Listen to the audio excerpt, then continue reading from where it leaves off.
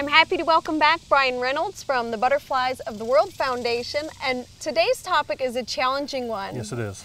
We're going to look at identifying butterflies, and from my entomology background, I know that it's not straightforward at all, so we're going to speak in generalities today. Yes, there's always exceptions to what we're talking about. Absolutely.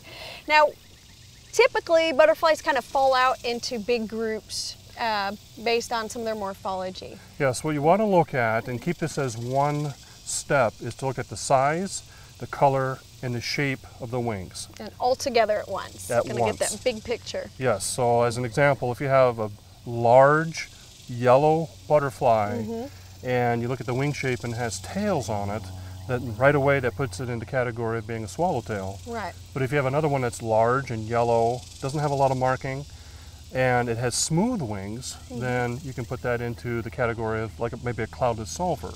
Okay. So it kind of gives you an idea of where to start, at least with your further identification. Right.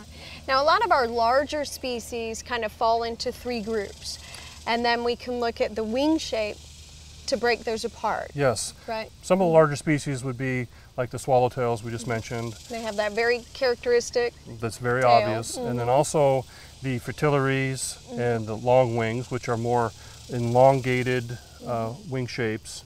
And then also we have the angled yes. kind of that typical butterfly shape that we think of. Right, again, Yeah. and it's kind of a generalization, but Right. larger would be like the mourning cloaks and the question marks that are more angled winged. Now, with our smaller species, a lot of those seem to fall out by color.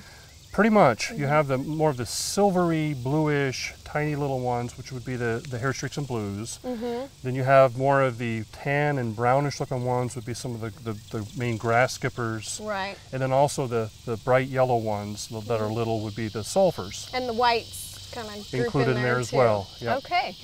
Now, again, these are real generalized, but another way, that'll get us to a kind of a group. Yes. And then another way we can start to sort through that is our location. Absolutely. And as an example, we have an excellent field guide here that I highly recommend. And every species has a range map. Right. So if you see a yellow butterfly and you're trying to figure out what it is, and you look at the range map and it's only found up in Canada, then obviously it's not that species. Right. So it's a quick way to eliminate a lot of the species. That's a good word. Identifying butterflies is kind of a process of elimination. It is. It's challenging, and some people love that, some people hate it and just want to enjoy the beauty, and that's good enough. Yeah. So what are some of the resources? Obviously, I think a must-have would be a good field guide. Yes, and this is a great one.